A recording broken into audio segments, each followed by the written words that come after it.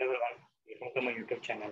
In this video, we'll learn about pop-up parameters and we'll see how to use the concept of parameters effectively by building a scenario. So the requirement is like this. I will have two date options in my parameter, current date and custom date. So whenever I select the current date, it will by default show me the data for today's date. Okay. But when I'm selecting a custom date, I will get a date pop-up here, so that I can select a date range here. Based on the data selected, data will automatically show up here. Let's say I will select 6th to 10th here. It is displaying data for 6th to 10th here. If I select whatever the date range I choose here, it will display data for that range. Okay. Now let us try to build this. I'm going to my Tableau here. And the first option is to create a parameter with two options, current date and custom date. I'm creating that, select date.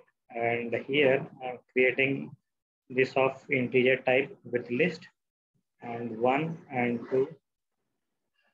So 1 would be my current date and second I'm displaying it as custom date. Okay, so click OK. Now let me show this parameter here. Now our requirement is wherever I select current date, it should display data for today's date, whatever is there in the database. So I'm creating a calculation for that. And before I do that, let us take order date here so that it will be easy for us to validate. So I'm converting that into as exact date and I'm converting that into discrete here. And then I'm creating a calculated field here and I'm writing it as P underscore current date because we are writing it for current date. Now current date means today's date we want. So we can use today as the function to refer to today's date and get today's date in the Tableau. And now we want this to match with our database and get that value. So simple calculation, order date is equal to our order date is equal to today. Simple. Okay, click on apply and okay. Now let us see if it is working. So if this works, it should display data for today's date. I'm taking this to filter shelf and taking only true values. You see, it is bringing only today's date into the value here, 2021. Okay, so one calculation is ready. Now, when I select custom date, it should allow me or it should get me two dates here. So if you observe here, from my start date to end date. So two dates I have, and based on that, the data should display here. So basically, it's like a date range. So let us write a calculation for that. And before we write that, we need to create two parameters so that user can select two dates. So I'm calling it as my start date. And I'm converting that into date type here. And I'm using the range here. And because we are using order date, I'm setting values from my order date so that it can automatically update based on the values that are available in our order date field. So you see we have data from 2018 to 2021. Okay, automatically it got adjusted. I'm clicking on OK. And now I'm duplicating this. And I'm calling this as our end date. Okay, and I'm renaming this as end date. Okay, so our two parameters are now ready. I'm clicking on this, show parameter, and for our end date also show parameter. Now I'm making this as type in shelf here. For this also type in shelf. My based on date I selected, data will be populated. Now let us write a calculation for our date range here. Okay, so I'm writing P underscore custom date. And here my order date should be greater than or equal to start date. So that is the first date that user will be selected or will be selecting. And my order date should be less than or equal to end date because we want our dates to fall in this range. Okay, agreed. So I'm clicking on apply and okay. So our two dates are now ready. Now we need to set a calculation for this. So before we do that, let us see if this is working. So to do that, I'm taking a custom date into filter shelf and I'm taking only true values. Now this is working. So if I change it to 9, it is bringing in 8 and 9. So our calculation is working fine. Now let us write a calculation for our parameter here. For this parameter, select date. Okay, so before we do that, let us create our basic view so that we can automatically, not automatically, we can test the data whenever we have all the parameters in place. So I'm just converting this into discrete. So I'm taking my customer name and I want my order ID for this customer name. And now I'm taking my sales and the profit as well. Okay, so we got all of that ready. So I'll just create a side-by-side bar chart here. Okay, so now it's ready. Now let us write a calculation here. So I'm creating another calculation here. P underscore select date here. Now, if select date is equal to 1, then it should be current date. So I'm selecting that. Else if my select date is equal to 2, then it will be P underscore or custom date. Okay, and I am ending it, simple. So you can also directly write else part and take the custom date. Both will work same. I'm just writing it this way.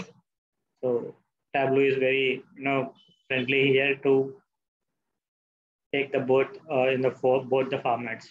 Click on apply and okay. Now if I take this into filter shelf, let us see if this is working. I'll take only true values here in both the cases.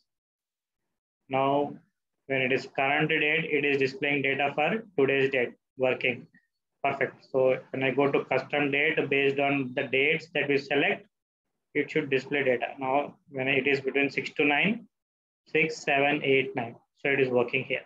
Okay. Now let us build our dashboard here. So the primary part of our work is completed. Now we want to work on showing the pop-up. So what I'm doing is I'm dropping, okay, so I'm converting this into tile and dropping it here. So now what I'm doing is I'm taking a container here, horizontal container, and dropping it on top. Now I am moving my select date inside this. Okay. Now what I'm doing is I'm taking another horizontal container and dropping it inside my container. You see the highlighted area. Whenever you get that, you can drop it that point. Okay. Okay. I am dropping it now. Okay. So now our container is inside this. So now I am dropping my select date, start date inside the horizontal container that we have just created just now. Move it. Now you see. Same way I'm moving our end date also next to our start date here. So whenever you see only that part becoming highlighted, you can drop it here. Okay, so let us, yeah, now we have that. Okay, so let us adjust the height here. I'm selecting current date. Now let us write or let us create a blank sheet here. Okay, and I'm simply creating one dummy sheet so that this becomes active whenever we are selecting custom date option here. Okay, so I'm just turning everything into white here so that this is not visible. And I'm removing my grid lines as well. So I'm going to borders here. And from these lines, I'm removing everything, both in rows and columns. And I want to remove my headers also. Now this is a plain sheet. Now let us write a simple calculation for this. I'm calling this as show height button. And this should become true only when my select date is equal to 2. Okay, and I'm clicking on apply. Okay, so I'll take this and move it onto filter shelf. I'm selecting this, apply. Okay.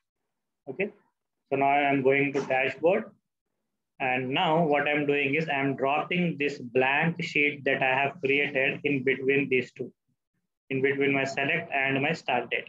Okay, taking this, dragging and dropping in between this. Let us hide. Now when I select current date, it is like this. When I select custom date, it is becoming black. Okay, current date, it is like this. So let me move it little this side. Custom date, it is moving here. So current date here. So let us move little this side and this also little this. Yeah.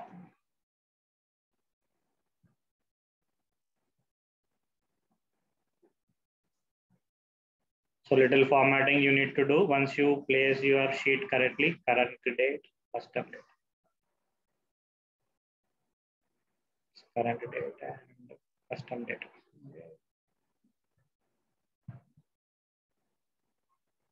So we might need to set, we might need to adjust here a little bit.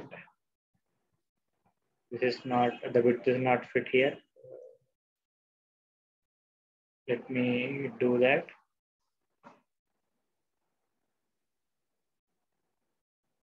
So I'll fix the width for this. Maybe after decreasing a little bit here. Fixing it. Same for this also, I'm fixing it. Yeah, so now when I say custom date, it is moving this side. Current date, perfect. Now let us format our remaining things. I'm making it entire view here. And now what I'm doing is I'm making this floating and dropping a blank sheet on top of this here, so that this is not visible, because the position is fixed here. It will not disturb. Okay, and I'm going to layout here, and background I'm making it white. Okay, now you see when I select current date, it is by default it is displaying the maximum date that is available, and when I'm selecting custom date, parameters are popping up. Okay, and I'm showing, allowing user to select the date whatever he needs. 7 to 9 it is working, or 7 to 8 it is working. Okay, so very interesting option to use in Tableau. You can have many drop downs here, and you can use it in the same way. Hope you like it. Hope you like the concept. That's it from my side in this video. Please like, share, and subscribe. Thank you. Have a good day. Bye bye.